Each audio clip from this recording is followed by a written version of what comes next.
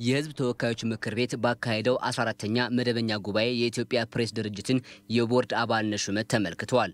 አቶ አወሉ አብዲ የኢትዮጵያ ፕሬስ ድርጅት የቦርድ ሰብሳቢ ሆኖ በምክር ቤቱ የቀረቡ ሲሆን ወይዘሮ አበበሽ ከታ፣ ዶክተር አጋረደች ጀማነ፣ አቶ ማንያዛዋል እንዳሻው፣ ዲያቆን ዳንኤል ክብረት፣ አቶ ኦብሚያንግ ሜቶ፣ ዶክተር ወዳጄነ መሐረነ፣ አቶ ኮንቴ ሙሳ የቦርድ አባል በመሆን ቀርበዋል። አቶ ጌትነት ታደሰ ደግሞ የቦርዱ ዋና ጸሐፊ በመሆን ነው የቀረቡት። የምክር ቤቱ አባላት በሹመቶቹ ላይ ውይይት አካሂደዋል። የቦርዱ ጸሐፊና አባል ብሎ በቀረበው ላይ ባወጣነው በኢትዮጵያ ፕሬስ ድርጅት ማቋቋሚያ አዋጁ ማሻሻያው ላይ አንቀጽ 8(4) ላይ የሚለው የድርጅቱ ዋና ስራ አስፈጻሚ ያለ ድምጽ የቦርዱ ጸሐፊና አባል ነው ይሆናል የሚለው እንጂ በሙሉ የቦርድ አባል ሆኖ ተክቶ እንደማይሰራ ይሄ ታሳቢ ተደርጎ ማስተካከያ ቢደረግ የሚል ሐሳብ ለመስጠት ነው። እስካሁን ግን ህጋዊ ድርጅት የትግራይ ህዝብ ወክሎ ያለው ህወሓት ነው። ይሄን ማግለል ማለት የትግራይ ህዝብን ማግለል ነው። ገረመዲን ይሁን ገረማርያም ሐጎስ ይሁን ምናምን እዚህ ስለገባ አይደለም። የዓላማ ጉዳይ ነው። ትክክል አይደለም። ህጋዊ ድርጅት ህጋዊ ባልሆነ ድርጅት እየተገፋ ነው ይያልን ያለነውና አመሰግናለሁ። አሁንም ይሄ ነው የሚያመለክተው።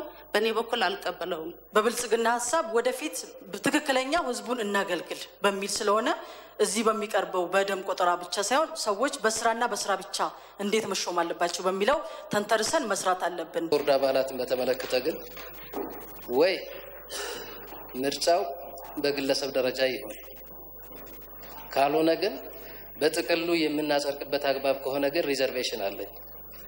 ቅድም የተነሳውን ስለምጋራ ነው።